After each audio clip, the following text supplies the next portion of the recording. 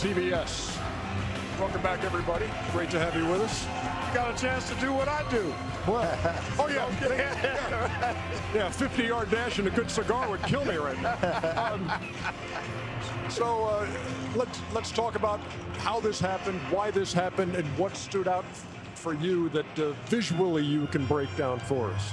Incredible defensive performance. Guarding the three-point line was incredible. They did it as a team. They did it by the way they guarded Edey and the way they stuck on the perimeter players and forced them to drive the ball. They rebounded the ball extremely well, and offensively, they executed perfectly and just broke them down. So here's their offensive execution, guys. This is what they do. Look at all the action. Look at the white lines are cutting, the yellow lines are straining. Look at the pin down. Dribble handoff, roll, back screen, flare, all in one action. The whole time they have the ball, Purdue doesn't have it, and Purdue is chasing screens. They're being banged by screens.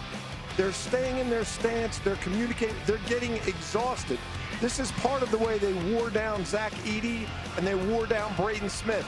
Last game, Braden Smith and Zach Edey both played 40 minutes. In this game, they got worn down. You could tell by their shooting percentage, even though Zach Edey was incredible. It's that offensive execution that breaks you down mentally and physically, and they obviously are the best in the country at it. And this brings us to Powerade. It takes more for this championship game as UConn prevails by double digits again. And Tristan Newton, remember, 19 and 10 last year. He goes for 20 in this championship game. As I pointed out as we talked to him, this game seems to bring out the best in him, CK. No turnovers either tonight, which is huge. But, you know, he epitomizes what this team has been. He's at the head of it. His disposition, his execution, his poise, his unflappability, all of that is who UConn is, and he bottles it up. He got to the basket. He created shots for other people. He was spectacular.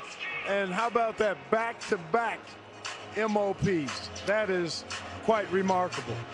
37 and actually 37 and 15, by the way, for Zach Edey. 37 and 10 tonight.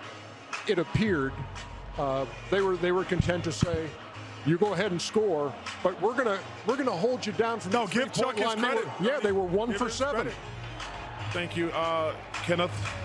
Listen, I always think if you got a great player in the post, let him score. He ain't gonna score 70. He had a really good game, but you shut off the other water on those other guys because they were really uncomfortable. They were running about the three-point line. But I gotta say something about this UConn team, man. They had no holes. They can play big. They can play small. They're one of the best offensive teams I've ever seen. Me and Jay were in the back like, they don't ever rush. They never rush. It's like we're just gonna run our offense for about 10, 15 seconds, and they ran it to perfection. They got a good shot or got a layup. But it was methodical.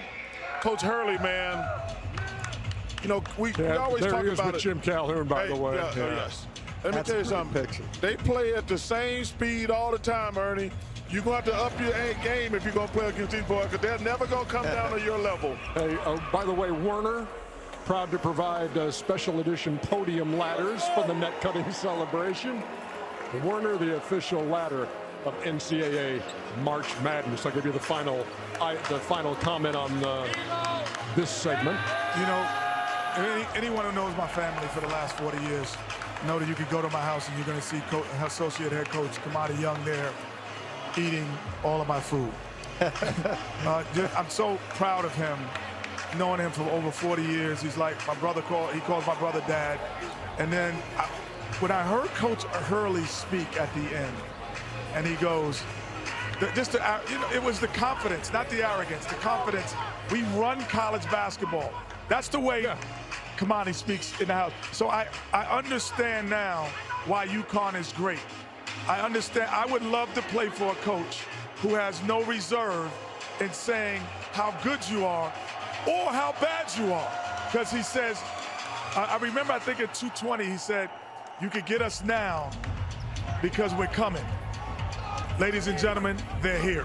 Big time. That was after a Villanova game. We beat him at the Wells Fargo Center, and he said that was after the game there? Yeah, and he said, you better get us now because we're coming, because they almost got us. We were good. We were a Final Four team. And you know what was great? The picture with him and Jim Calhoun. When Danny and I were coming up, Jim Calhoun was a guy we all looked up to. And when Danny says UConn's been running college basketball, he's talking about Jim Calhoun. Without question. And he's talking about Kevin Ollie and Dom Perno, all the history. He takes pride in the history of UConn basketball. Those 6 titles all coming since 1999. Amazing. That is a ratio. Great right players there. in the past: Kimball Walker, Donnell Marshall. No doubt. All of the great players. Rudy Gay, Rip Hamilton, Rudy Gay. They got it. Mecca Okafor, Talik Brown. All of those UConn Huskies that helped get national championships. Yeah. Khalid Al-Amin. But these guys, the only one that got back-to-back. They got to get their flowers. It's incredible. There's his son, Andrew. Yeah, And again, that Hurley family. Basketball royalty. Yes, indeed. And the Huskies are the kings again tonight.